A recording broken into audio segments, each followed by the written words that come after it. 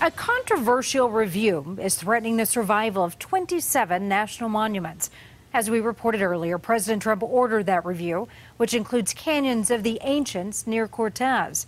The review could have a major impact. As we cover Colorado for you tonight, CBS 4's Stan Bush filed this report from the monument, where Native American history and the area's tourist economy now hang in the balance.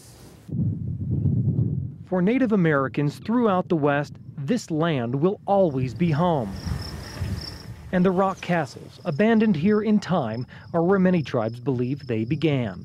They can trace their heritage directly back to this? They do, both through oral history, through rock art, imagery. They do trace their lineage, and in some cases to very specific sites. You might at times have feasts there for a certain particular event. Marietta Eaton is the managing director for Canyons of the Ancients National Monument, a gigantic conservation area in southwestern Colorado, considered one of the richest archaeological sites in the world. It's where remnants of the Pueblo's ancestral natives lived and worshipped in still stand in remarkable shape. When you go to a place and see the standing walls, you're not seeing the entire village in that landscape.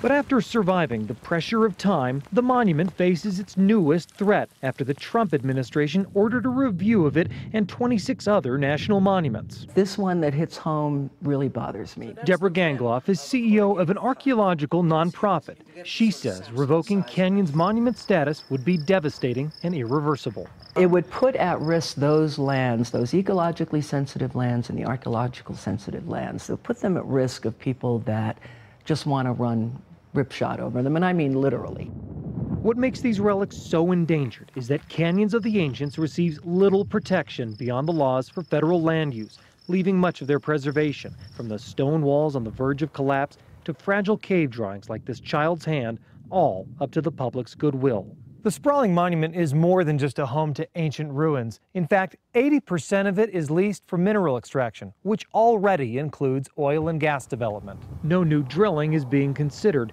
Current leases were formed before the area became a monument and didn't affect the archaeological relics.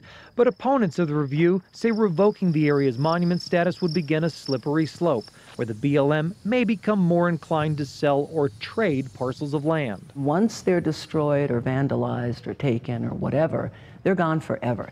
And you're destroying our history, our American history that goes way back earlier than 1776. The Interior Department says the review may hinge on public comment to determine if the land many consider sacred will receive hallowed protection. In Cortez, Stan Bush, CBS 4 News. Now, this review is nearing its midpoint. Colorado delegates believe that Canyons monument protections will ultimately stay intact, but this has grown into a complicated political issue. Tomorrow night at 6 o'clock, why some believe that Canyons of the Ancients was targeted in the first place.